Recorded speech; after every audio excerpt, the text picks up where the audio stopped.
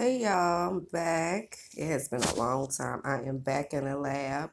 I have missed being in the lab. I swear it's been a lot going on, but I am back in the lab, y'all, and right now creating a Calendula Face and Body Wash.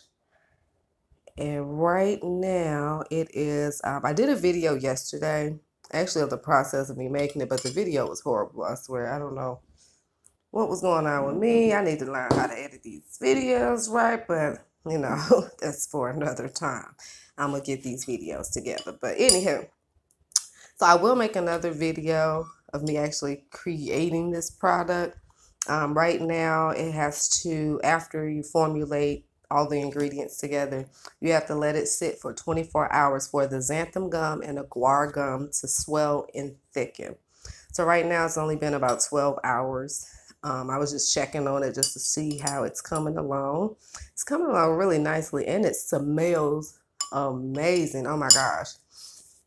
So I used 3 different essential oils, and the essential oils are basically goes by the different skin types.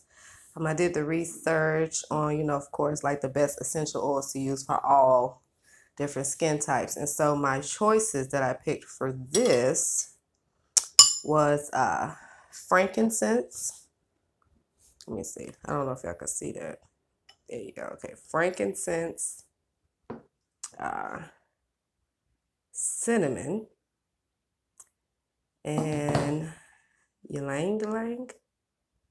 I had to redo the label because it literally was like falling off. So, and these essential oils here all together are good for anti-inflammatory, antioxidant, anti-wrinkle, anti-aging, antibacterial. Like, these are really good products for the skin, and I figured why not put them all together.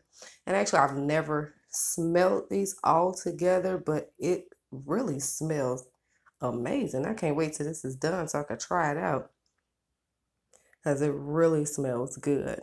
And so but yeah, you guys, I will be back. Oh, let me show you how the flowers look. These are the calendula flowers. And I wrote it down as far as like the benefits of calendula for the skin.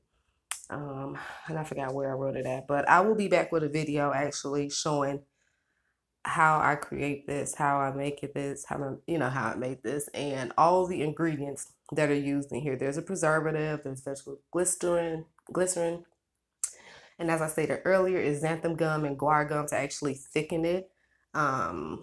Cocoa propylbutane, I think I'm saying that right. Decoglucoside, like it's several other ingredients that goes with this, but the process is like really simple, and I actually enjoyed making this. It was like really fun, so I definitely want to make it again. And next time I'm gonna try a couple of different flowers for this recipe. So I'm gonna do some research today on what other flowers to use for the skin and benefits. I think I may do like a rose petal one, and maybe, I don't know yet, but we'll see.